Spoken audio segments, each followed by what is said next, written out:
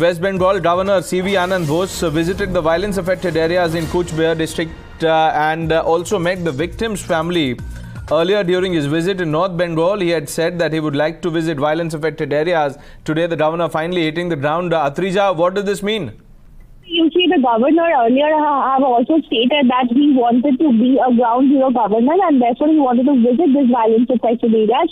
And today he visited the district of Cooch Behar, where we have seen huge violence taking place from the time of nomination filing. And even in the recent times, a lot of people have also lost their lives in the violent in Cooch Behar district, and therefore he visited in Cooch Behar district, and therefore he visited the Cooch Behar district today, and he also met the victim's family. He also visited the private hospital where the injured people are admitted at present, and he met their families. He spoke to them. He understood he took a note of the entire situation in the Cooch Behar district at the moment, right ahead the panchayat elections, and he was visiting there. While he was there, he also met a few leaders from BJP and the opposition party candidates who were not able to file their nomination, and he has taken a note of the entire situation that prevails right now in the Cooch Behar district.